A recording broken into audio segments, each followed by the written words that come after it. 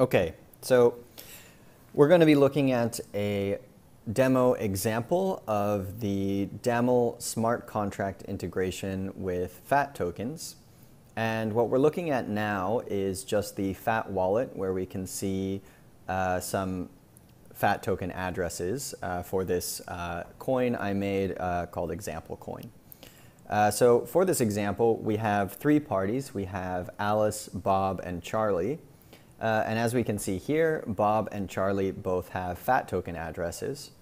The architecture works such that Alice is the operator in this scenario. And that basically means that Alice is the user who is actually interacting with the blockchain. And Bob and Charlie can send and receive tokens by having a user contract with Alice.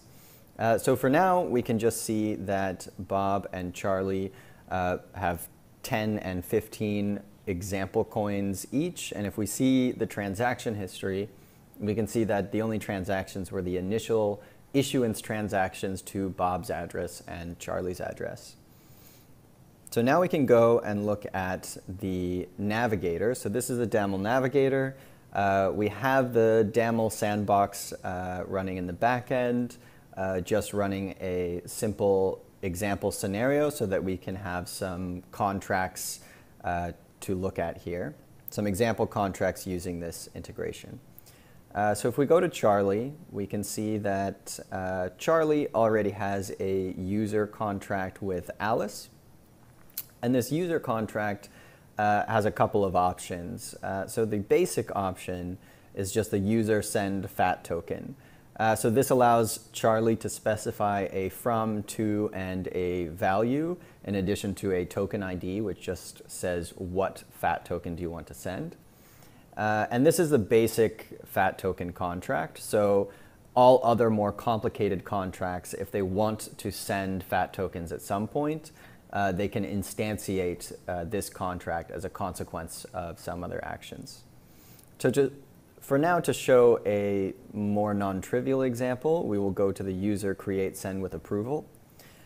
So in this scenario, basically, you have a owner who owns it, you have a payer, in this case Bob, you have an approver, which we will also put as Charlie, you have the relevant coin, which will be example coin in this case, and you have a max amount without approval. So what this contract is actually doing is it says that the payer is allowed to make FAT transactions as long as the amount is below the amount without approval specified on this contract.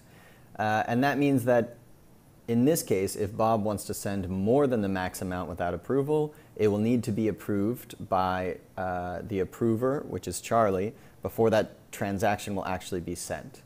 So right now, Charlie has a user contract with Alice. Bob does not have a user contract with Alice, thus could not normally send FAT tokens. But in this way, Charlie can extend the ability to send FAT transactions to Bob with some kind of constriction that it has to be approved above a certain amount. So we're going to start with just 5 tokens here. And once we create that, we can see that it's visible for Charlie. And now going to Bob's account, we can see that Bob can also see this contract. So if we go to this contract, there's an option which is make payment. And using this, Bob can send FAT transactions of the specified coin, example coin.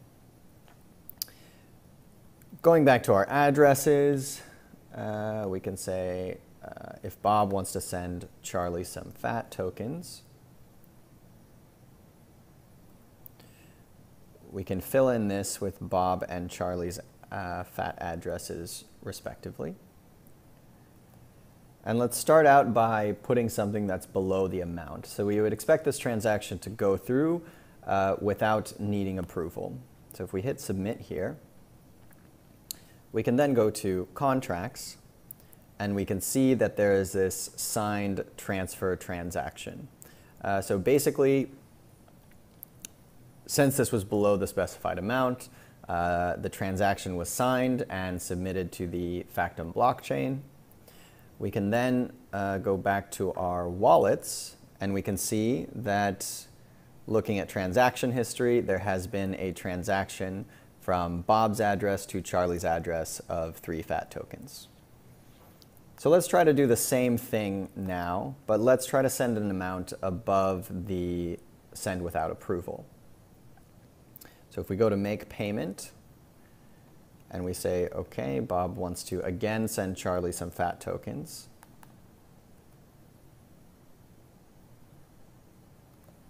But this time it's going to be, say, 6 tokens. So if Bob tries to send Charlie 6 tokens, we can see that there is now an unapproved transfer request, which is a different contract that therefore needs approval of Charlie before it can actually be submitted to the Factom blockchain. So going back to the role of Charlie, we can see that he has access to this unapproved transfer request. So looking at this transfer request, there is a accept or reject option. And Charlie can accept that transfer request. And we can see that if we go back to Bob, Bob now has another signed transfer transaction. We can see all the transfer transactions in the FAT token column, and we can see that the second transaction had a value of 6, so this went through. And if we go back to our FAT wallet, we can see that another transaction was made from Bob's address to Charlie's address of 6 FAT tokens. So this is just a simple non-trivial example of something you can do with DAML Smart Contracts that you could not do using the send and receive ability of, for instance, a FAT wallet on its own. So having this integration allows us to add some logic to these transfers.